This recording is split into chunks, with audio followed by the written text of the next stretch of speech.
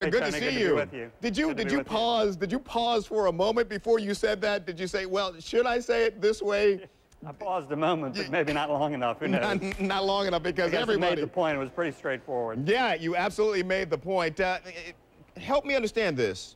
Didn't the automakers provide a restructuring plan? Wasn't that the purpose for the hearings this week? What did I miss? They didn't provide any plan that's in this legislation. This legislation says we're going to send them $14 billion, and then after that, after the fact, later, they're going to sit down at a table and begin to work out the details with the UAW and others. Again, I think that's clearly putting the cart before the horse. Well, are you prepared to vote against this package?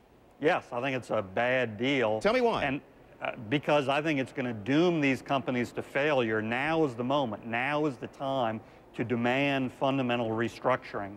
And if we don't get it now, I really don't think we ever will, to the extent it takes for them to survive. Well, what's your course? What should happen to the auto dealers, the automakers? Well, I was on the Senate floor today and said there are alternatives. It isn't this or bust. We can do other things. Specifically, we can tie taxpayer help to nailing down up front some of the fundamental restructuring, lowering labor costs so they're competitive with the Toyotas and Hondas of the world, making sure the bondholders sacrifice and reduce those companies' debt through writing down those bonds and not letting taxpayer dollars inflate bond values to go directly to bondholders. Now, I'm confused because if I'm listening to Ron Gettelfinger, who heads up the UAW, what he is suggesting is that the wage gap with the foreign competitors has essentially closed or will over the next couple of years. Am I mishearing him?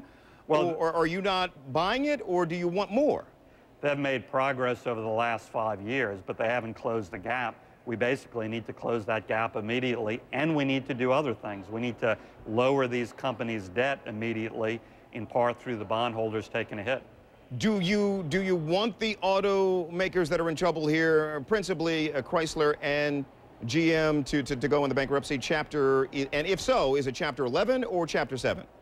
Well, certainly, I don't want them to go under for those jobs to be lost. No one wants that. But maybe another alternative, which I also outlined on the Senate floor today, is a Chapter 11 bankruptcy, but with the government as a full participant, offering at least two things. Number one, guaranteeing the warranties of these companies, putting the full faith and credit of the federal government behind that so consumers will know that will be there. And number two, providing financing for the bankruptcy process.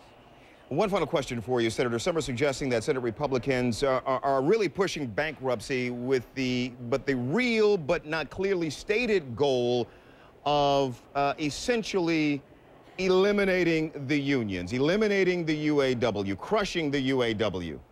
Look, how would you respond to that? I don't know anyone who wants these companies to fail, period. We all want them to survive, but to survive, there needs to be truly core fundamental restructuring. And that's going to take real sacrifice from everybody, certainly including the UAW. But no one wants to crush anyone. We want to preserve the maximum number of jobs. That's why I'm opposing this plan, because I think this plan is going to eventually, maybe put off going under a few months, but eventually lead there. Wow, Senator Vitter, appreciate your time. Thanks very much. Appreciate it.